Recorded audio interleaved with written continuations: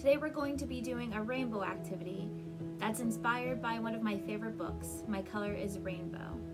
We're going to be using markers, petroleum jelly, a Sharpie marker, glossy inkjet paper, bleeding tissue paper squares.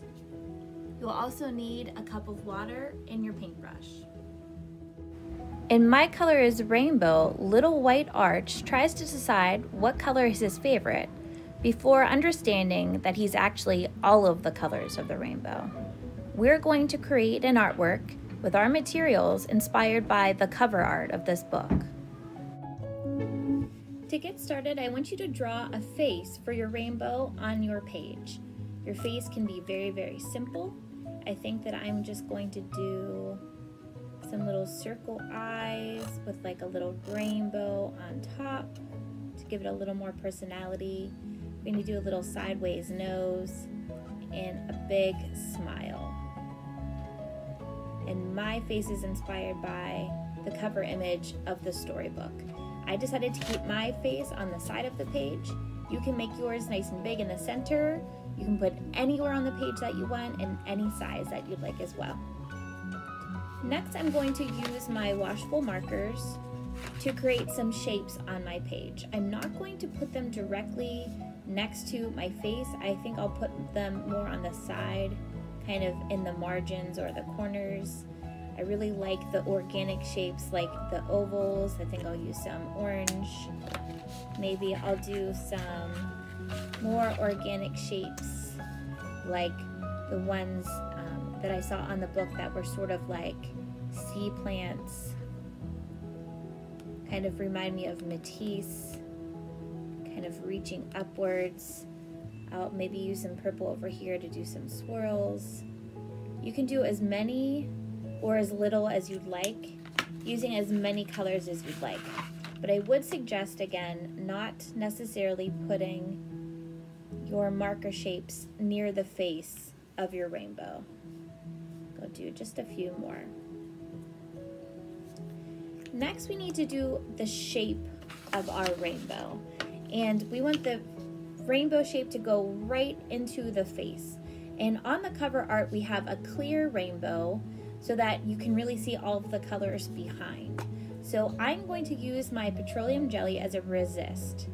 I'm going to get just enough to put on my finger, and I'm going to use my finger to create an arch shape. And again, I want to make sure that my petroleum jelly goes right on top of my rainbow face. And I want it to go from end to end. You can make your rainbow small, you can make it large, but I want to try to make sure that it's pretty solid, and I can kind of turn it in the light so that I can see the shape of my rainbow reflecting from the light. I'm just gonna clean my finger off on a paper towel. And then my next step is to add the bleeding tissue paper.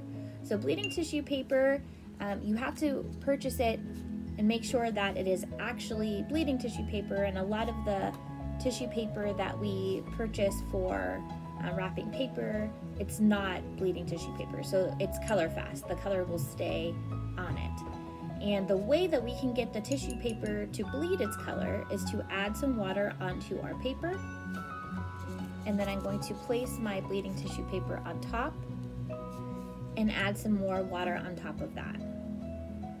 I'm going to pay attention to make sure that I am overlapping not only the bleeding tissue paper shapes, but also overlapping onto my rainbow arch.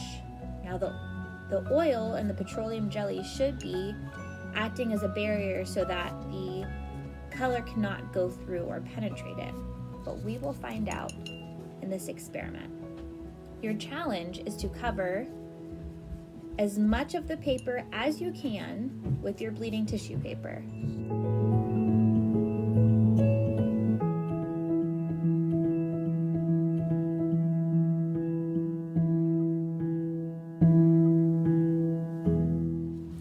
Once you've used all your bleeding tissue paper squares,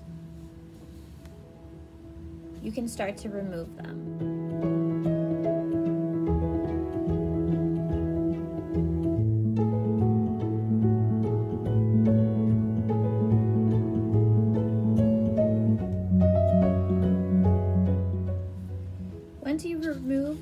tissue paper squares. You can use a paper towel to wipe off your petroleum jelly.